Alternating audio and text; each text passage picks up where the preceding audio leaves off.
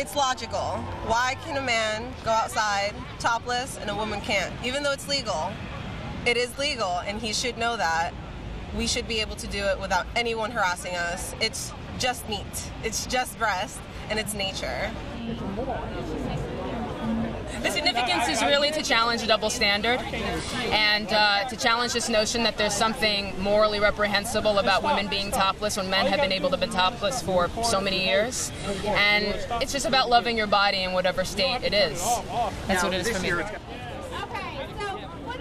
I think people are starting to wake up to that, you know, this idea that, you know, women, I think, deserve to be treated better. And I think when you have movements like this, and I did the body painting event a couple of weeks ago where everybody was completely nude and covered in paint, and it was again to sort of encourage people to love themselves. Don't be a sexist. Equal rights are equal rights. You need to respect equal rights. You cannot take us back into a place that allows women to be discriminated against.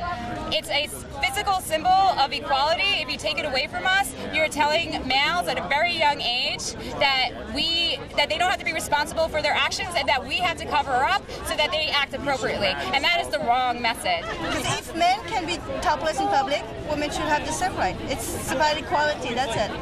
That's all it is. To people that are just here to look at naked people, stop being a pervert. Start having a purpose that isn't just about your own sexual desires. Start doing something important for the world and make a difference.